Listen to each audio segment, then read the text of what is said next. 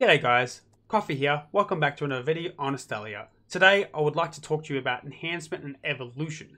So there's a few things that we need to discuss that will hopefully save you from making the same mistakes that I did when I was leveling up. Okay, so I'm going to cover the basics and then I'm going to cover some of the more advanced stuff, such as what kind of cost can you expect when you're trying to level a level 50 legendary gear versus a green uncommon level 50 piece of gear. Okay, so first of all, what is enhancement? Enhancement is when you use a currency or a stone, the consumable of the weapon enhancement stone, or the armor enhancement stone, or the accessory enhancement stone, depending on the piece of gear that you're trying to evolve. So, first of all, you press this button here, the enhance, and then you can place a piece of gear into it.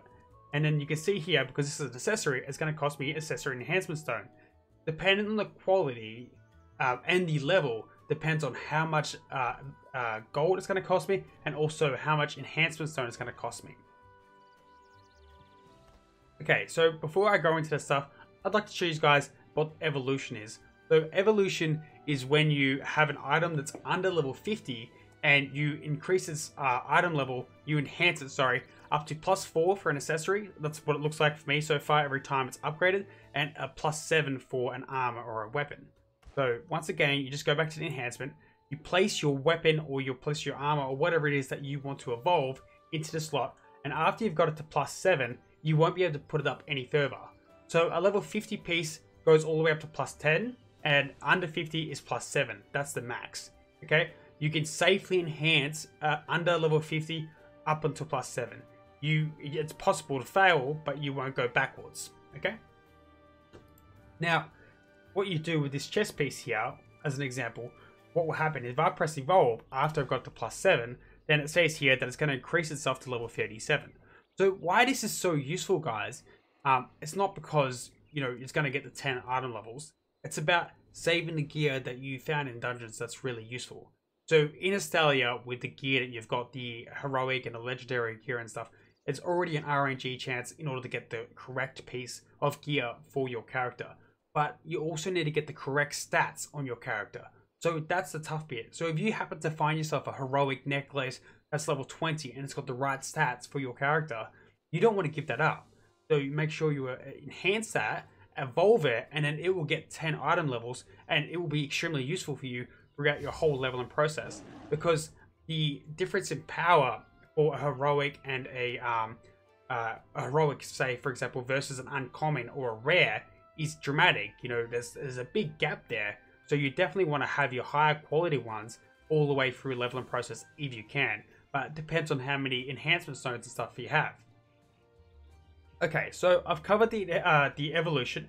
You should understand that now, and make sure you guys do it, because I didn't and I regret it. Now we're going to talk about the quality and the level of different pieces and what kind of costs you can have. So re-clicking the enhance button. If I see, for example, my level 18 purple sword here, you can see it's 1700 weapon enhancement stone and 5000 gold. Now that's only level 18, so it's not really a fair comparison versus my level 50 legendary. But if I put my level 50 armor in, even though they're different types of stones and they use different quantities, you can see that there's a dramatic difference. That's 7000. Now the weapon takes more than the armor usually. So what that means is that the level difference is huge. You want to be saving these stones until you get to level 50, ideally, because they are very valuable and they're hard to come by even later on. In fact, you have to do a lot of farming in order to get these enhancement stones. Alright, so as you can see, that's 50,000 gold. If you guys, break it down for you, for 50,000 gold for just a heroic piece, and it can go up to level 10, right, that's absolutely minimum 500,000 gold, or Esper they call it, 500,000 Esper. But you've also got to take into the account that you're going to fail a lot. When you get to like +7, it's like a 20% chance in order to actually go up. But you've also got a chance in order to go backwards. I've had that happen multiple times, and on a couple of +7s, you know, I've tried to enhance it 10 times as an example, you know, on over different pieces, and it doesn't get past +7. It's very difficult, and it's a very, very expensive process. But it's worth it because the stats, what you get, the gain on like a legendary piece is, you know, it's small, but once you've got it to +7 or +10, it's quite large overall. Okay, so let's have a look at the some of the accessories. So we have the Gebra's ring, the Gebra's earring. Sorry, this is only 2,200 for uncommon. Okay, it's very cheap. Now, just to show you guys here, it doesn't actually increase in price at all. This is the Gebra ring, that's the Gebra earring, but that's +7. It stayed the same price the entire time.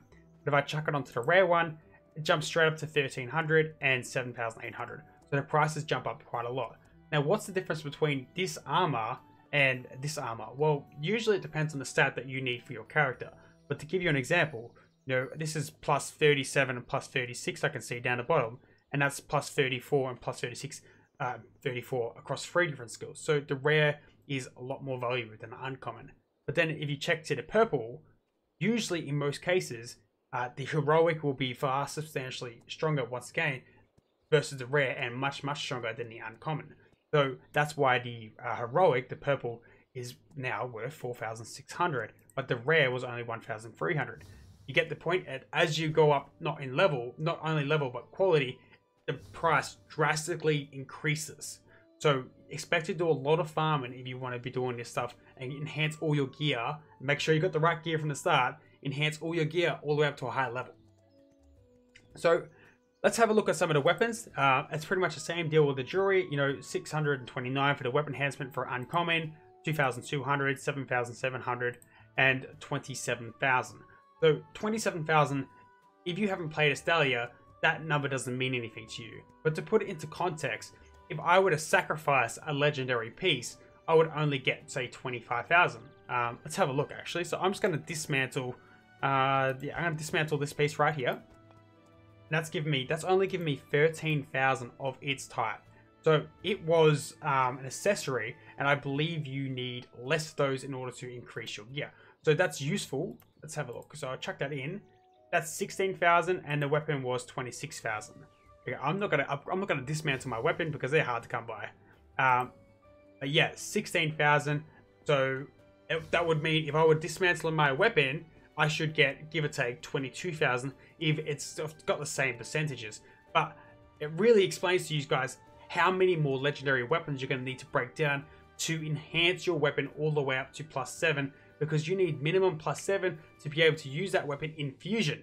Now, what's fusion? Well, fusion's going to be another topic for a different video because there's a lot to talk about in that video as well.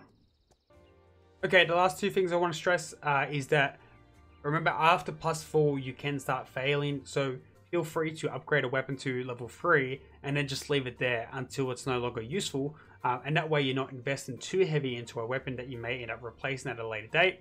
And as well as, you have to remember, when you upgrade your pieces of gear and you eventually dismantle that gear, if you do, you don't get a refund for what you've invested. You only get what the base would be for that actual piece of gear. So don't invest unless you believe you're going to keep that weapon for a very, very long time.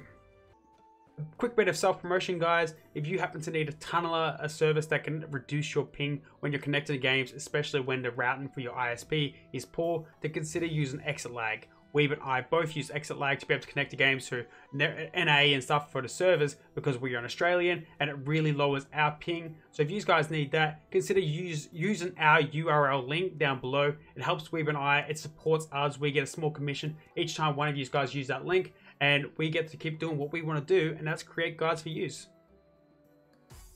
Thank you for watching. If you enjoyed this video, then make sure you leave a like, subscribe, and consider joining us on Discord or our other social media channels to get the latest information on MMOs.